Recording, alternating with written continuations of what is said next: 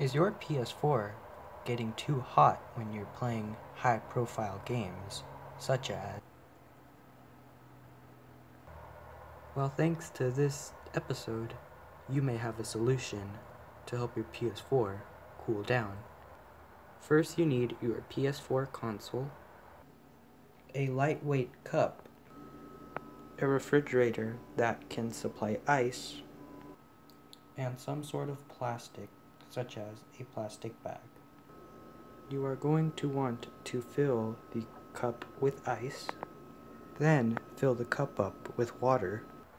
Place the plastic bag on the side of the PS4 light bar that is smaller, which is over the CPU.